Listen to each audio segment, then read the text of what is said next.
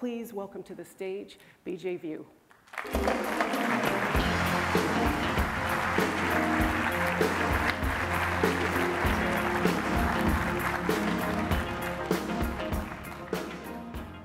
Hello, everyone. I've been sitting over here pretty nervous the last 30 minutes listening to you guys, mainly because I wasn't sure what my walk-up song was going to be.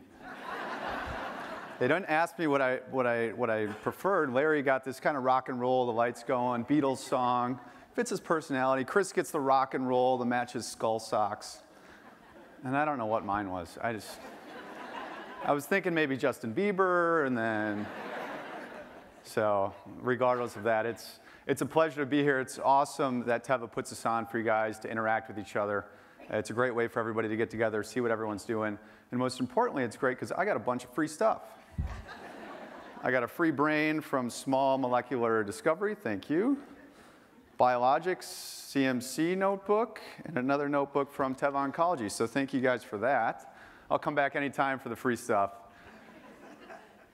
I'm here to talk to you guys today about my story. I'm here to make you laugh, I'm here to make you cry, and I'm here to let you know how you've impacted my life without even knowing it. Now, it all goes back to when Ann said it started when I was 9 years old. My parents came home one night and they were crying. I don't remember the exact specifics of the details, but they sat my sister and I down on the couch, and they said that they had just come back from the doctor's office. At the doctor's office, they said that they had just learned that my mom received positive results for Huntington's disease. Now, similar to how many of you guys are thinking, a 9-year-old, I didn't really know much about what Huntington's was, but I soon learned that it was a progressive neurological disorder that slowly takes away one's ability to do absolutely everything in life. There are three main symptoms. Number one is chorea, which you're hearing a lot about now. There are these involuntary dance-like movements. They're a true pain in the ass to the person with HD and also the family that takes away their ability to do little things that we all take for granted on a daily basis. Number two, there are cognitive problems like short-term memory loss, decision-making and concentration. And third, there are behavioral symptoms like depression, anxiety, and sometimes suicidal thoughts and suicide. HD isn't very cookie cutter, but typically it starts to affect people around the age of 40 and lasts for about 15 years until death. What some consider the worst trait about Huntington's disease, though, is it's hereditary. So every child of an affected parent has a 50-50 chance of one day inheriting that same disease. So back to the story, my parents are crying, my sister and I are now crying, but the basic message that my parents leave us with is, yes, Mom will one day get sick. Everything is okay today. Please ask any questions if you have any, and we love you very much. So a couple months go by, and my mom decides that she's not going to run away from this disease, but instead she's going to run towards it. And she starts doing that by getting actively involved in the local nonprofit doing advocacy work for the Huntington's Disease Society of America. While doing that, she encourages my dad, my sister, and I to go and participate at this local fundraiser called the Hoopathon. Now, my dad, sister, and I were pretty new to this disease. It's kind of scary to us. And then to throw us to the event where it's called the Hoopathon, we originally thought hula hoops, which some of you guys might be thinking. Once we did learn it was basketball, it helped us feel a little bit more comfortable. So one Saturday morning, my dad, my sister, and I, we got in a car and we drove to Minneapolis, where we're from, and we showed up to this elementary school where these people were shooting hoops, and it was actually an awesome time. Ended up shooting hoops, making the most baskets, raising the most money, won a couple prizes. And if you want to talk about the positive first impression that something can have on a young person, this Hoopathon was that positive first impression for myself. It was so positive that on the way home in the car, from the back seat, I asked my dad, "Hey, Dad, can we have our own Hoopathon next year?" Silence. As you can imagine, put yourself in my dad's shoes. He's 35 years old. His wife just got diagnosed with this terrible disease. He'll one day lose her, have to become a full-time caregiver. He has 2 young kids at risk, and now his kid wants to hold their own event. Holding your own event requires telling the whole world, telling your friends, telling the community, and it's such a personal and new thing. So instead of thinking of all those negative things, instead my dad said, let's do it. And that was a 50-50 chance in my life that really could have gone either way and turned out to be one of the most impactful decisions on my life that someone else has made. So it's a year later, and we're holding our own family hoopathon now. We knew nothing about what we were doing, but we stuck to the basics. In 1995, we picked a date, we whipped up a flyer, we booked an elementary school gym, we told all of our friends and family, we said our prayers at night asking that people would show up. The basic premise of a hoopathon is you put 5 minutes on a clock, you try to make as many free throws as you can, you bring in donations from family and friends. It's a carnival-like event to help people have a great experience. And that day came, our prayers were answered, people showed up. It was one of the coolest feelings in the world. I can remember it to this day, and it was a blast. It was a blur of a day, but we had 50 people in the gym, and we ended up raising $2,000. It was pretty cool, it was fun, and we had so much fun that before the day was even over, we had already planned next year's event. We stuck to a very sophisticated business model, and that was, let's do everything again that worked. Let's add one new thing. Let's invite everybody to come back and encourage them to bring one new friend. So year 2, people showed up, they brought a friend. What was 50 people turned into 75 people. What was $2,000 raised turned into $3,000 raised, and it kept snowballing from there. 100 people, 200 people, 250 people, 500 people, 750 people a year, from $2,000 to $5,000 to $15,000 to $25,000 to $50,000 to $60,000 a year. In a 15-year period that we held this event, we knew nothing about what we were doing. With the help of many volunteers and some matching funds, we helped raise over $1 million towards education and research for Huntington's disease.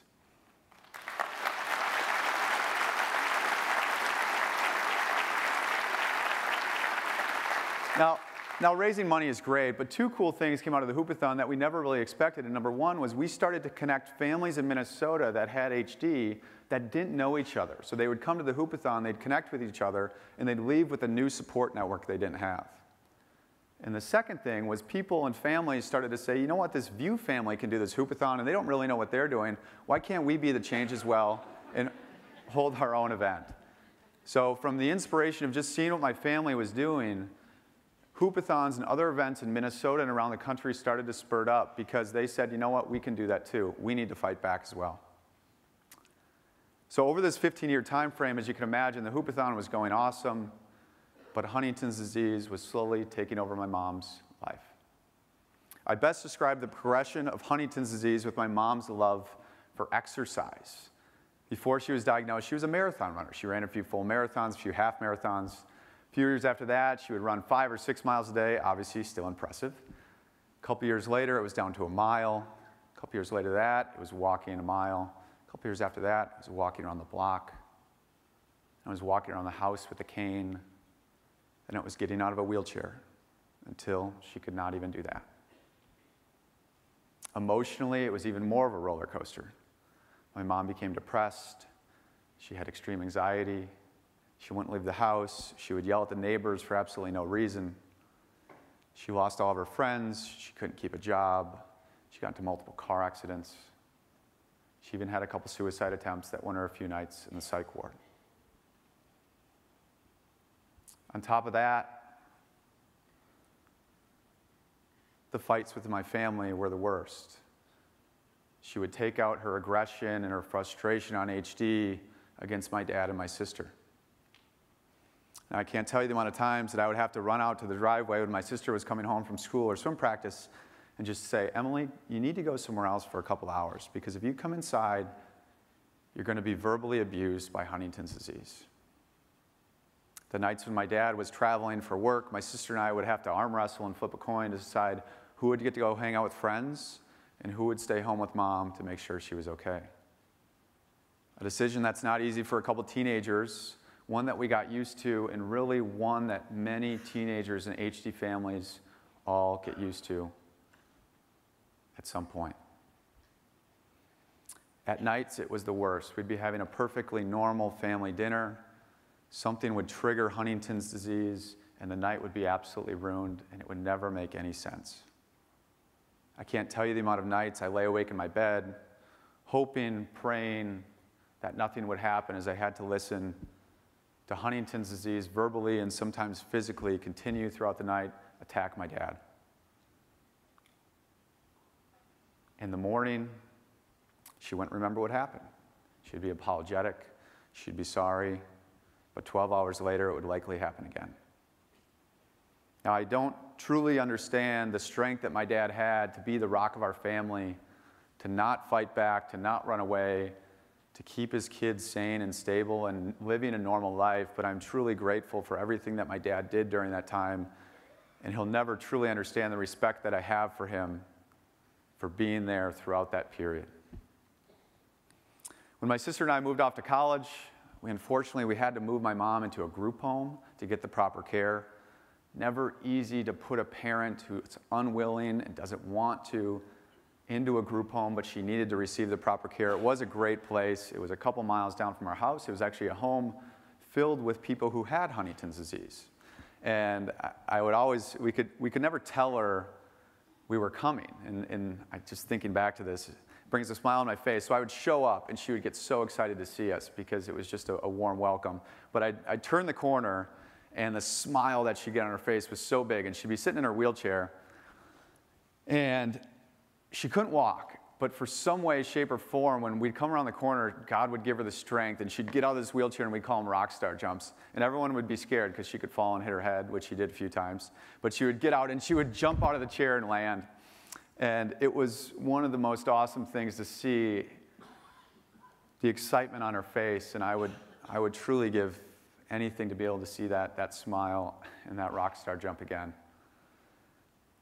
In 2011, my mom did pass away from complications with pneumonia, which is a pretty common way that people pass away with HD.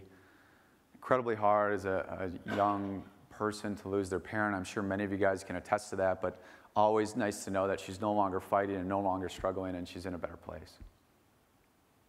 About a year before my mom did pass away, I was asked by her neurologist, Dr. Martha Nance, to come and speak at a conference in Vancouver that was full of scientists and researchers about Huntington's disease and speak about living at risk and being positive and being okay about it. I was a recent college graduate thriving in the real world, living in my dad's basement. I was selling phone lines as my first job, cold calling, making just enough money to support my binge drinking on the weekends, I would call it. So I figured, why not? I'll take this free trip, I'll go and talk. And the talk went fine. It was in a group similar to this, and it went well, but what I got out of the talk was more than I ever could have imagined. My eyes were opened up to a whole world of these families with HD, and it wasn't just me and my family in Minnesota. It was around the country and it was around the world where people were going through the same things that I was going through, but they needed more support. They needed more education, and they needed more resources. So two things came out of that conference that I never would have imagined. There was no intent to go to that conference and find these, but two things. Number one is I met a company called Teva Pharmaceuticals. Now, some of you guys might know Lundbeck. About 8 years ago, they launched Xenazine, the first treatment for chorea associated with HD. And they asked me to come on into their team. I worked in their marketing department for a year, and I worked in their sales department, selling an array of their neurology products. And it was a true blessing for myself to combine my passion for business and my passion for helping families with neurological disorders. The second thing that came out of the conference, and the thing I'm really excited to talk to you guys about, is I met this other young guy named Matt Ellison. Now, Matt has a similar story to mine. His father was diagnosed with HD. He lives in the United Kingdom. So Matt and I connected, and we started emailing and Facebook messaging back and forth saying, hey, what are you doing? Hey, what are you doing? How do we combine our efforts to help more families who are impacted by HD? So after about 3 or 4 months of throwing around some pretty dumb ideas, Matt one day emailed me and he said, BJ, it's always been my dream to start an organization to specifically support young people impacted by Huntington's disease around the world. Will you help me? I must have honed a little bit of my dad. The apple doesn't fall far from the tree sometimes, because I didn't know how to start a nonprofit. I didn't know anything about creating a website. I didn't know anything about what he wanted to do. But I said, heck yeah, Matt, I'm in. Let's do this.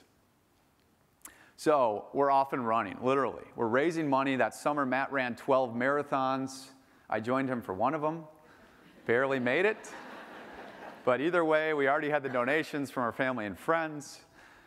We started writing content for our website. We started connecting with organizations and professionals, and we started to create some buzz for this organization that was going to be the first positive impression for these young people around the world who were impacted by HD. Similar to how that Hoop-a-thon was the positive first impression for me, we wanted this website to be the positive first impression for them.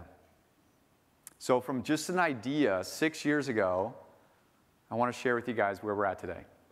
So in 2012, we officially launched the Huntington's Disease Youth Organization, or hdyo, as the young kids call it. hdyo.org launched in 2012 as the go-to platform for young people to learn about HD. So when young kids learn about Huntington's disease, what are they doing? Google Huntington's disease, what comes up? Bad stuff on Wikipedia. We want this site to be their go-to place. It's friendly, it's written by young people, for young people. We have sections for kids, teens, young adults, parents, juvenile Huntingtons, friends, and professionals. In 2013, we found funding to hire Matt as a full-time employee, our first, a project coordinator. 2014, we hired our second employee, who's a youth worker, which is like similar to a social worker, but she specifically works with young people. She works out of the Huntington's Clinic in Georgetown University. In 2013 through 2016, we held 6 youth camps. Now, a youth camp are a place where we bring young kids together, probably 50 in each region, and they come for a 4-day retreat, like a YMCA camp or a church camp, for education, for support, for motivation, and to connect with other young kids to show them that they're not alone. These camps are awesome. Just 2 months ago, we hired our third employee, who's an executive director, to kind of continue to ramp up what hdyo is doing. And also another cool thing about the website is it's translatable into 10 different languages. So we're very blessed here in the US to have healthcare knowledge on the web very easily and accessible. But in other countries, it's not. So with one click of a button, people can view all of our content in 10 different languages: Swedish, Polish, Spanish, Italian, French, you name it, it's up there. And that's part of the way I'm going to tell you that Teva is helping support us today. So some few stats about hdyo to show our growth as well. We get about 100,000 page views on our website per month.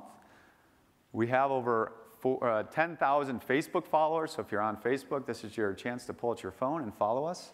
We've created over 50 YouTube videos that have over 500,000 views online. Our articles have been shared over 60,000 times online.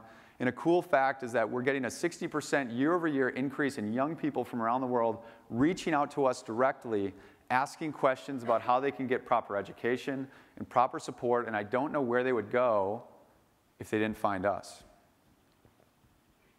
And this is the cool part. So May is actually Huntington's Disease Awareness Month. And on Instagram, we're having a little challenge where we're asking people to share what gives them hope for HD. So this is where I need your help today. Is that okay? That wasn't very enthusiastic, but you're going to help me because I'm on stage and I have time left. Okay, so I have to film my video. So what I'm going to do, and this is where I need your help, is I'm going to say 2 seconds what gives me hope for HD, and then I need you guys to get out of your seats, and we're going to do an hdyo chant, okay? So I want this side of the room to do H, you guys in the middle to do D, and you guys over here are my yoers, all right? So you're going to do yo. So we'll practice. Ready? 1, 2, 3. hdyo, hdyo. You guys are good. All right. Really didn't know how this was going to go when I thought of doing this. So we're only doing 1 take, so I can't screw up and you guys can't screw up. And if you get out of your seats, it's better. So let's get some action going, all right? All right, we'll be quick. And we'll do it like 4 times, so we'll kind of speed it up and then at the end go crazy, all right?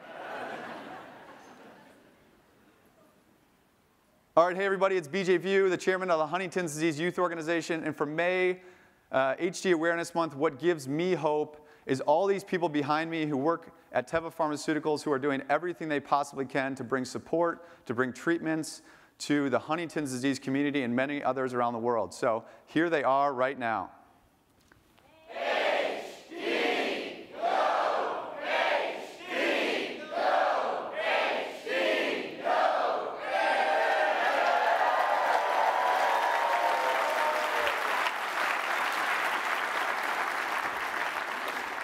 All right, thanks. That's going to be awesome. So find us on Instagram, hdyo feed. Do you guys know what Instagram is? You're laughing, but I guarantee 75% of you don't.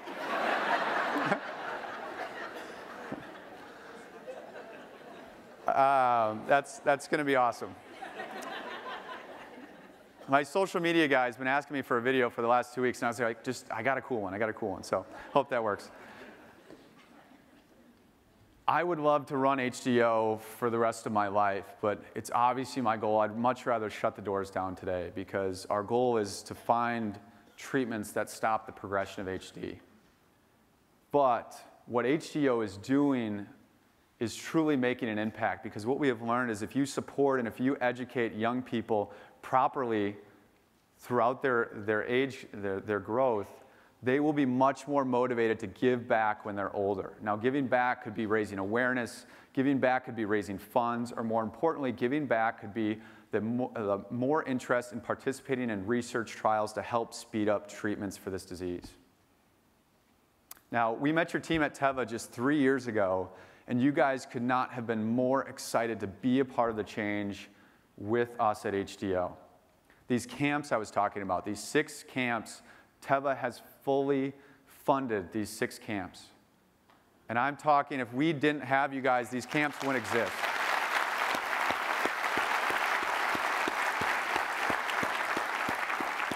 Now, these camps are crazy cool, and I have a video I'll show you here of the campers, but the support, the education that these young people receive at this camp, it blows me away.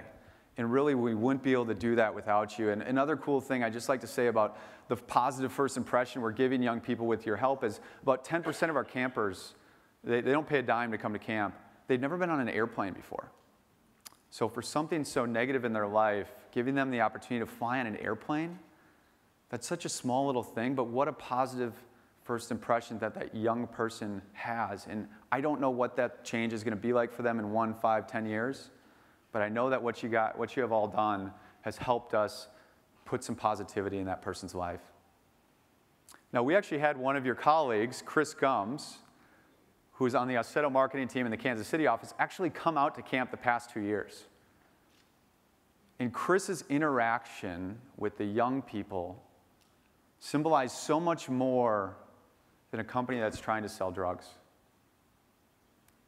Chris's interaction symbolized the company that truly wants to be that change and actually is that change today.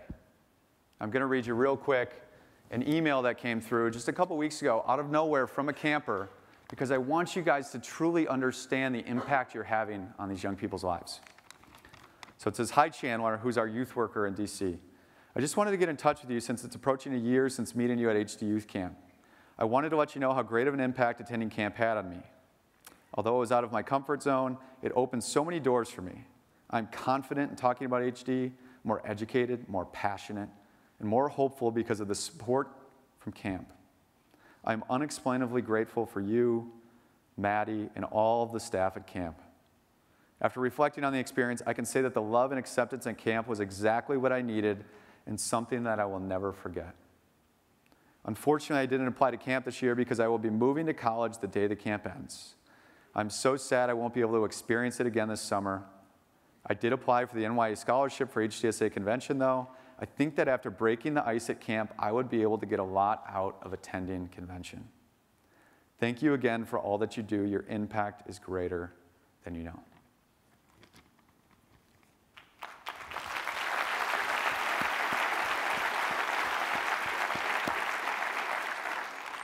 That's pretty cool. That's real world. That's what you all at Teva have helped make happen.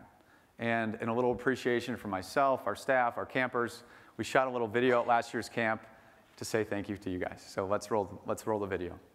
On behalf of HDO, we would like to thank Teva for their generous donation. Without you guys, this whole camp wouldn't be possible. Absolutely. Thank you so much, Teva. We've had a great time. And please, have a look at these guys.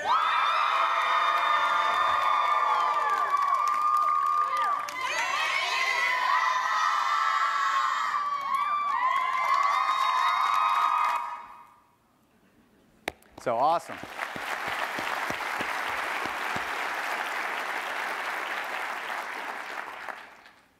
This next slide up here, I added from the talk that I did in Orlando for the sales group because I wanted to truly show that HD is a family disease. So this is a family tree, actually my family, with Huntington's in it, starting with my great-grandmother. So she passed HD on to my grandpa, to her two other of three siblings. And as you can see, if you can't see in the back, everything in red is people who have HD, and everything is blue that is people who don't. And this doesn't include the next generation that's likely being born right now.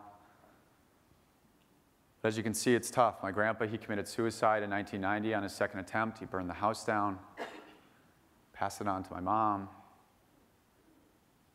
And when I was 23 years old, I decided that I wanted to go into a doctor's office and give blood to see if I would one day get the symptoms of Huntington's disease. Such a personal and private decision. It's hard to explain to a lot of people, but I went in a little uniquely because I went in, I didn't tell my family, I didn't tell my friends because I wanted to know, but I knew they weren't ready for my results, if that makes sense.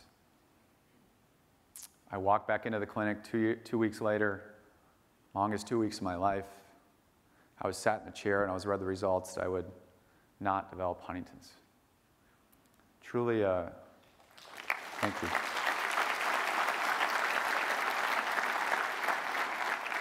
Truly a blessing. My life flashed before my eyes. Things that I never had planned for in my life, I now thought were possible. Having a family, going to grad school, having children, buying a home, maybe retirement. I'm also incredibly blessed to share with you that just 3 years ago, my sister also received results that she would not develop Huntington's.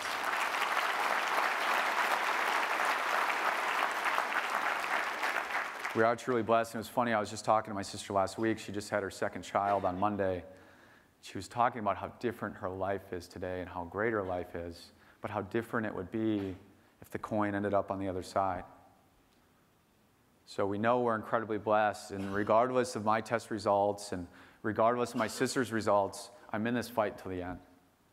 If nothing is done to find a treatment, to find a cure, some of my best friends will one day show symptoms, and I just don't think that's okay.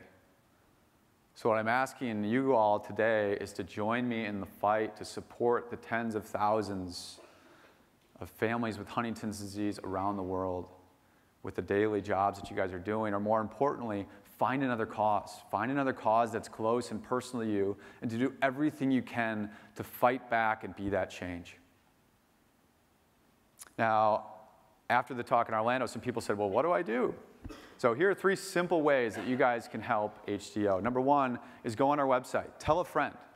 Post our site on your Facebook or Instagram, if you have that, as I said, and just say, hey, this guy came in and talked today. Here's his website.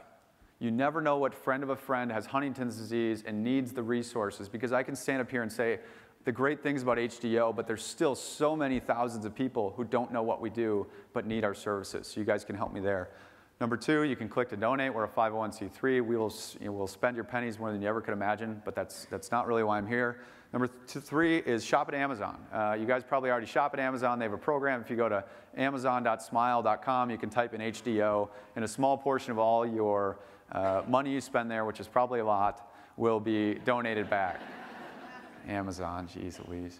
I'm incredibly grateful for you guys. So here is my email. Here's my phone number. You guys have helped me in my life more than you ever could imagine, and if I can ever do anything to help you all, I'm here to do that, so please reach out. And I had one main message that I wanted to convey to you guys today, and that's regardless of some of the negativity that you're hearing, you see the slides that Larry put up, it doesn't matter.